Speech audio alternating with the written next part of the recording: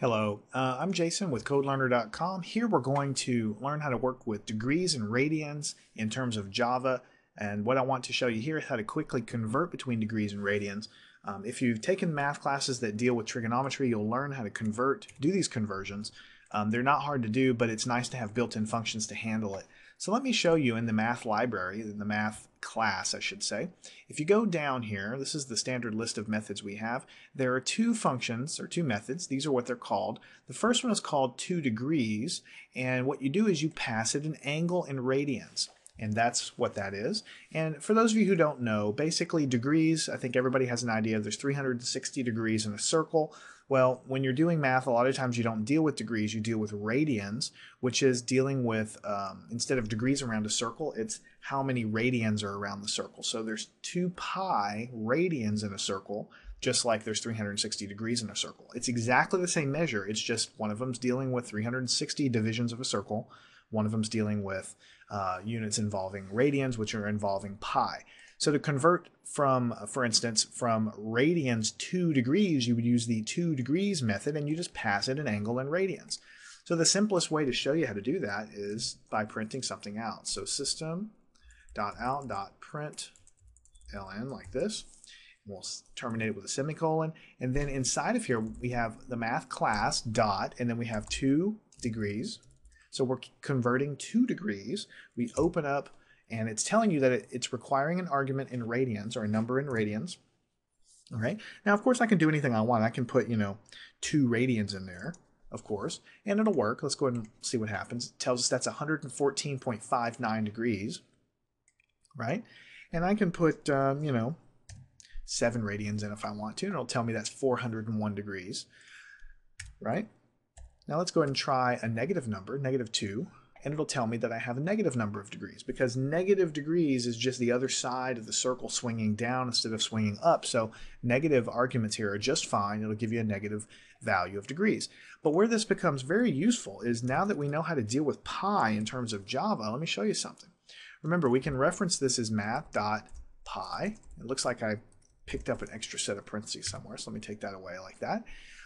If we're converting 2 degrees, the value pi radians, right?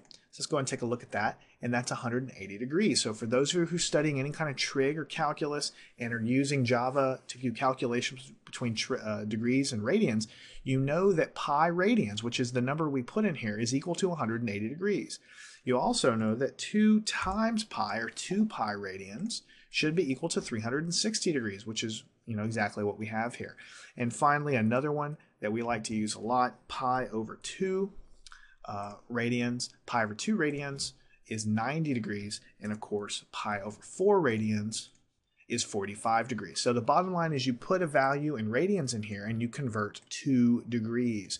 And you can use the value of pi that's represented in the Java class, just like you can use any other number. Now that's if we're converting from radians to degrees.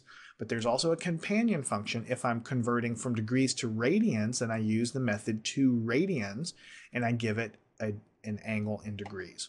So in that case, let's take all of the stuff inside the print line method out, and let's put the math dot to radians method here. We'll open that up, and now I have to give it an angle in degrees. So again, I can put something like 36 degrees in there, and it'll tell me that's 0.62 and so on radians. And I can put negative 55 degrees in there, for instance, and it'll give me a negative value. So negative, positive values it understands just fine. What if I do something like 90 degrees? Well, I get the answer back. Notice 1.57 is exactly, or when you look at all these decimals, it's exactly the same as pi over 2. So it is computationally telling you what the answer is. It's not going to give it to you in terms of pi, but you know from experience that this is pi over 2 if you've taken a math class. If we go and look at 180 degrees, remember we just did that one, that should be equal to pi radians, and it's giving us a value of pi radians back in terms of its raw decimal value. So these methods are really actually easy to use and kind of cool that they're included, because frequently when you're doing trigonometry, anything with, gosh, almost so many programs today are using some kind of math with trig, whether it's a game, if you're doing some kind of graphics for some kind of 3D game, or lighting, or anything when you're calculating the trajectory of something, which is tons of different kinds of programs just by itself. You're going to be converting between degrees and radians, and you're going to be using pi and so on in those calculations. So you have a power to use all of those things built in to the math class of the Java .lang package.